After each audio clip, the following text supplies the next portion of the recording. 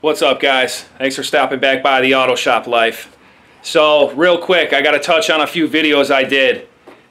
The flip series. So you guys know, if you follow the channel, you know we had the Equinox, we had that Ford Focus, the Chevy Equinox, the Ford Focus. I still got this Pathfinder. Pathfinder's actually ready to be sold. There wasn't really too much content, it's enough to talk about that, throw a battery in it. Just waiting on a buyer on that. The Jeep, I'm still waiting for the guy to pick it up. He ran into some financial things.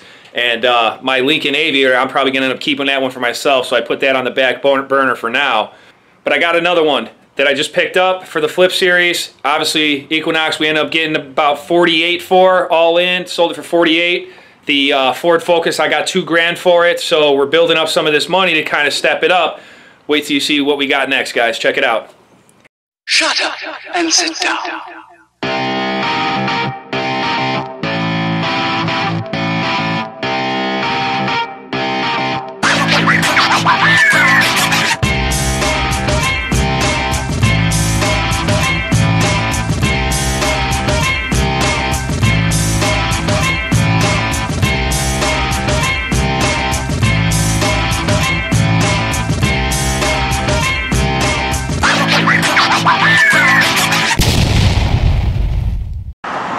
Alright, guys, so I'm out here getting ready to leave, but want to show you guys this real quick.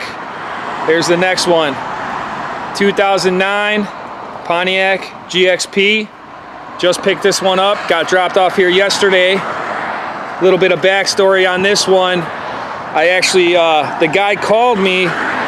It was a good customer of mine's colleague that he works with. It was his son's car. And, you know, a younger kid, whatever, but I guess he was racing it one day or he over-revved it and, you know, I guess the motor ended up having a knock.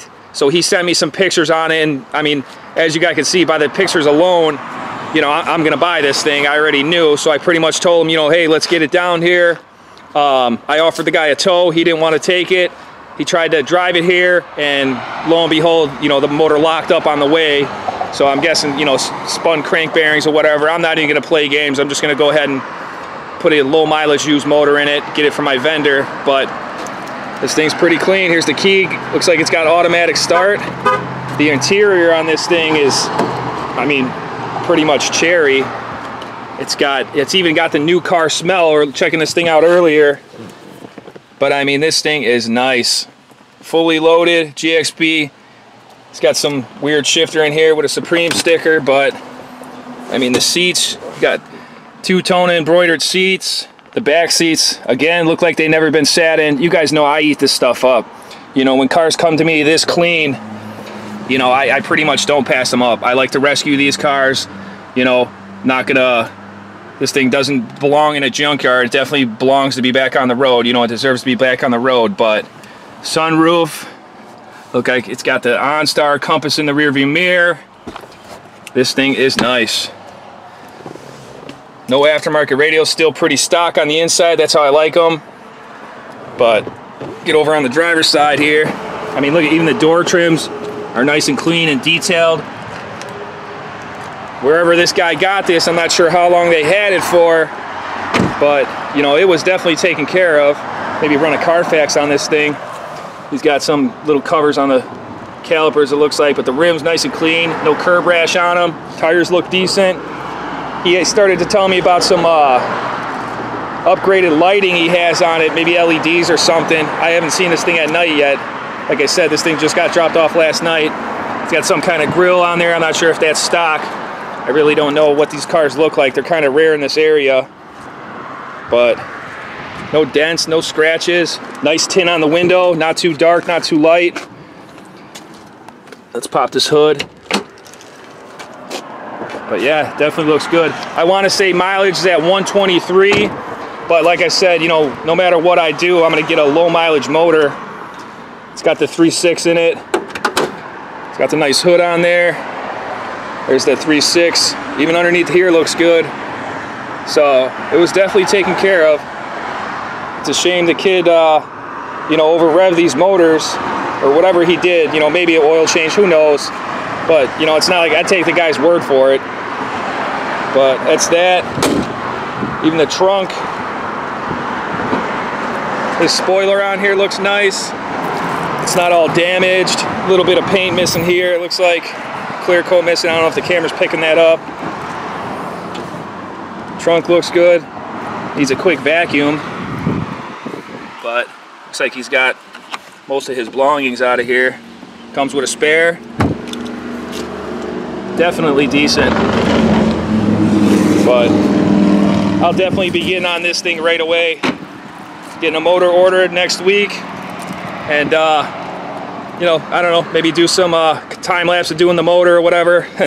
He's got the Mopar style stripes on the fenders. But I'm definitely digging it.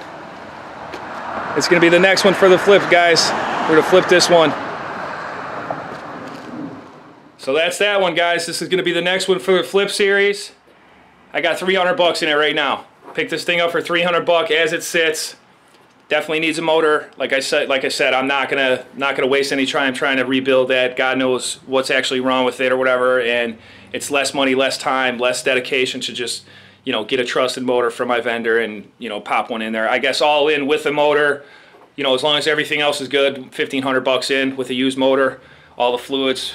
But Steve's actually looking at this one. He likes it, so maybe we'll do a quick flip series for him and get him a car, you know, something different than what he's got now or what he's driving now or whatever, and get the new guy into this thing, you know, get him a nice car. But definitely dig it. You guys let me know down in the comments what you guys think of the next one on the flip series. Maybe give me some thoughts of what we're going to flip next after this one, and after we get rid of the Nissan. We're sitting on a little bit of, we're adding up here, guys. So we're sitting on a little bit, so maybe we can kind of step it up to maybe something you guys like to see built. I got a few in mind, but, you know, outside of what this one is and what I'd like to get, you know, it's called a flip series. It's not some, you know, I don't want to buy one and end up keeping it like I ended up doing with the Lincoln. So, you know, you like these cars too much, you end up just keeping them for yourself. And pretty much I got too many cars as it is, so I don't need any more cars. But let me know down in the comments what you guys think of this. If you guys ever own these, like I said, they're rare in this area, but 2009, I think 2010 was the last year Pontiac even made cars, so it's a nice one to see. It's a nice one to preserve, get this thing back on the road, get it out there. But as always, like, comment, subscribe. Catch you guys in the next one. Signing out.